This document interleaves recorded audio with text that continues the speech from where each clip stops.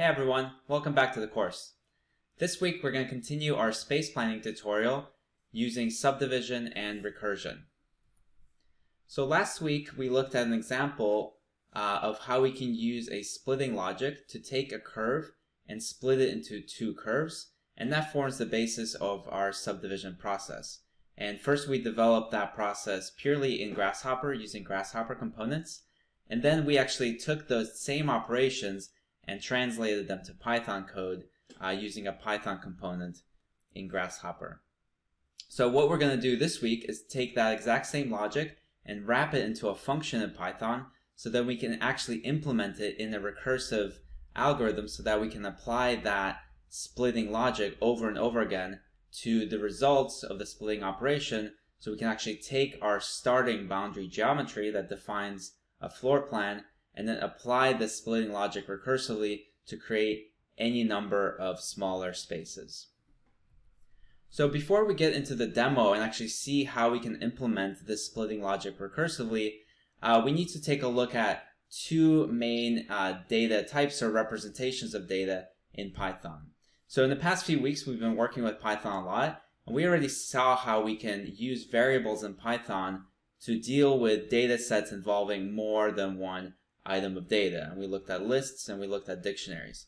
What we're going to talk about today is not so much a new data type, but two different ways in which we can use lists to store data as we're going through different operations. So taking just a list in Python, we can actually work with it in two different ways. One which is known as a queue, and this comes from the idea of a queue being like a line, in which people stand, or a stack. And the main difference is how we work with data in terms of how we put items into that data set and how we take items out. So when we have a kind of process like recursion, which works with data sets one item at a time, we can think of those data sets as first a queue, where whenever we create a new piece of data, we add it to the end of the list. And whenever we need to take an item out of that data, we take it from the front of the list, right? So this is known as a last in, first out. And this is sort of how a queue of people works when people are standing in line, right? When you're waiting for something, you join the line at the back, and then the line is processed starting from the beginning of the line. So we call this last in, first out. Alternatively, we can think of another type of list where we add items to the front of the list, and we also take items from the front of the list. So we call this first in, first out. So as we add items, we push them to the stack, we push them to the beginning of the stack, and then we pop items from the top of the stack as well. So you can see here, if we number the items sequentially based on how they've entered the list, in a queue, we start with the first items. In the stack, we actually start with the last items. So both queues and stacks are really useful kind of ways of working with lists of data, and you'll see them both being used in different kinds of algorithms. So here's how they're implemented in Python. Again, both of them are based on a list structure, so you can start with creating an empty list. And if you're working with a queue, you'll often use the append method of a list to actually add new items to the end of that list as you create them. And then when you want a new item from the list, you'll use the pop method of the list to actually take an item from the beginning of the list using the 0 index, right? So 0 means the first item of the list, and pop accepts an index to tell you which item it's taking out. So this is a queue structure. You add an item to the end of the list, you take items from the front of a list. A stack, on the other hand, works in a lot pretty much the same way, where you use the append method to add an item to the end of the list, but now we're actually going to take items from the end of the list as well by using the -1 index in our pop method. So the way that this idea of queues and stacks applies to recursion is it depends on where we kind of apply that recursive function, right? Remember, recursive functions work by basically applying the same function within the function call itself. And so when we're working with recursive functions and we're generating data, the question is, where do we actually apply that recursive function? And the basic implementation of recursion that we've already seen in this class is what can be called a stack-based recursive process, where as you're creating new data through the recursive function, you're actually then applying that recursion again directly to that new data that you just created. So if we look at a simple example here, then we'll do this in Python. We'll get to the demo in a minute. We can start the recursive process by calling the split recursively function on a starting curve, right? So this will be our boundary curve. We start with that curve and we call this function. Now when we call this function, we're going to run the split curve function within it to take that curve and create two new curves, right? So we call this split function within our recursive function. It's going to take in our starting curve, create two new curves, and then to do the recursive part of the process, we'll actually return a list that's going to give us the results of this split recursively function applied again directly to the results of our first split, right? So if we start with a curve, we'll create two new curves, and each of these will then be run through this function, and that will repeat over and over and over again. And what you'll find is, as the recursive happens, it's kind of works like a stack where you're running that recursive process as a priority on the newest curves you formed. And what you'll find is, if you have some kind of stopping logic where you only run the recursion a certain number of times, as we will in our demo, you'll have this issue where you're only going to kind of drill deeper and deeper into one curve. So if every time you run recursion, you form two curves, and you prioritize the new curves, you're going to keep splitting that same curve over and over and over again. So as an alternative, we have a different kind of approach to recursion, which we can call queue-based recursion, where we still run the process recursively by calling the function within itself, but now instead of calling that function again on the latest object form, we're going to keep a list of objects, and each time we run the recursion, we're actually going to take the first item out of that list, run the splitting operation on that item, but then we're not going to directly call recursion on the new curves formed. We're actually going to take those new curves, we're going to add them at the end of our list, and run recursion again on that whole list. And so you form a kind of queue where you run the recursive process, but the new elements you form, you actually add to the end of the list, so they're considered last, and you prioritize the oldest elements in that list. So to implement that kind of structure, we change our function a little bit.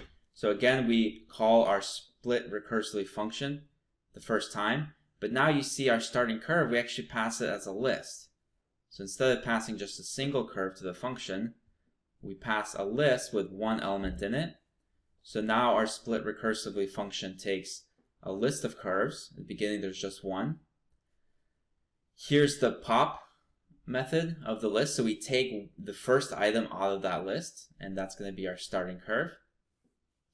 Now again, we apply the split curve function to take that curve and create two new curves. But before we run the recursively function again, we'll actually take those new curves and add it to the end of our curves list. So if you follow this process the first time, when there's one item in the curves list, we'll take that item out. So curves is actually an empty list. We're going to take that list and add our new items to that to the end of that list, and then we're going to run the split recursively function again on the entire list, right? So the second time it's run, there's going to be two curves. We're going to take the first one out. We're going to split it, but the results we're going to add to the end of the list, so that when we run the split recursively function a third time, we're actually going to consider not the two new curves, but the second one of the first set of curves that we created. So this will make a more even division, where we're kind of going to start from the beginning, split the curve once, split both of the results, and then go on to the children of both of those operations. And that's going to form a more kind of even splitting process. And this kind of queue-based recursion forms a kind of template for any kind of recursive function we want to create, right? So in here, we can put any kind of function. In our case, we have a split curve function that takes one curve and creates two curves out of it. But you can replace this with any kind of function as long as that function takes one object as an input and creates one or more objects of the same type, you can actually use this kind of function as a template for any kind of recursive function you want to create, whether it's has to do with splitting and subdivision, or growth, or branching, or anything like that. So based on this recursive process, we're going to take our splitting logic, we're going to wrap it into a function, and then we're going to implement that function recursively using our queue-based recursive template. Now once that's done, we're going to be able to run this recursive subdivision process any number of times based on the set of parameters to create any number of resulting spaces. So in this case, we've run recursion 9 times to create 10 spaces. And the question then is going to be, how do we evaluate these subdivision results so that we can actually optimize better layouts? So we're going to ask basically, how can we create a number of objectives that we can give to Discover so that when we run the optimization, it gives us the kind of layouts we want? Because remember, all we've done is implemented this kind of logic for subdivision based on a set of parameters, but the computer won't know yet how it has to actually evaluate those different solutions to give us the spaces we want. And as always with optimization, we not only have to set up the model and the logic of how to produce different examples of the designs, but also a set of objectives or constraints that tell the computer what kind of designs we're actually after. And so what we're going to do in the demo is actually create 3 different types of objectives that analyze or quantify our layouts in different ways, right? So before we get into anything around what these rooms are, we can have some kind of high-level objectives for our layouts. For example, the first one can be trying to get the different spaces that come out of our optimization to be roughly the same size, right? So maybe we want to lay out a set of rooms in our space, and just as a starting point, we think it's going to be easier to plan these spaces if they're all the same size. So the way we're going to implement this is we're actually going to take the list of areas of all the spaces produced, and we're going to take the largest area, the space with the largest area, and divide that area by the area of the smallest space, the one with the smallest area, and that's going to give us a number. And to optimize our layout so that the spaces are as even as possible, we want to minimize that resulting value, right? So as the spaces get closer in area, we know that the largest area and the smallest area are going to be closer and closer to each other.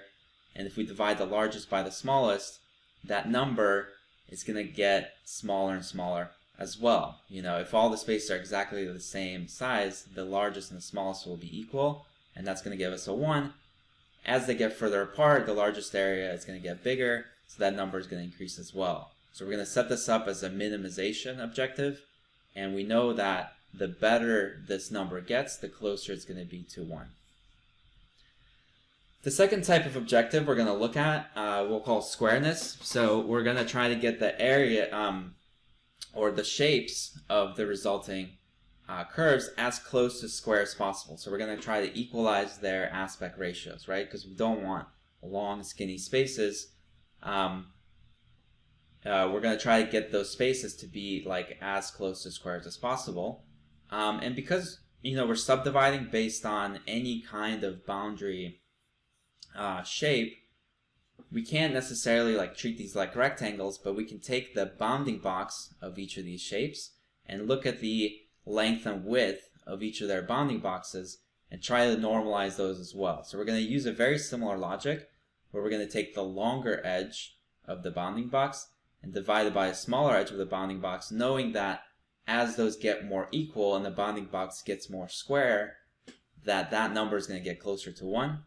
And so we're going to sum all those numbers together and try to get that entire sum of measurements as close to 1 as possible by minimizing it.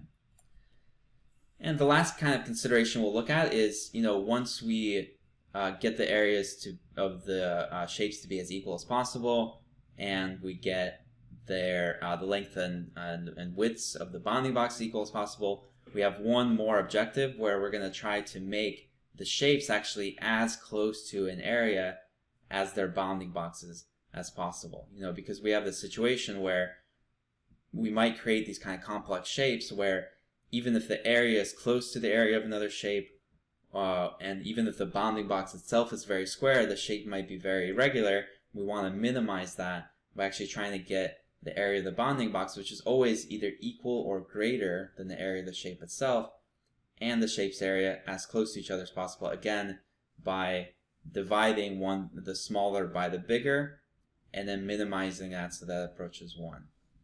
So those are going to be our 3 objectives. And finally, we're going to look at how we can run those objectives separately as a multi-objective optimization problem in Discover, but also how we can actually combine those different objectives together and run a single optimization problem in Discover.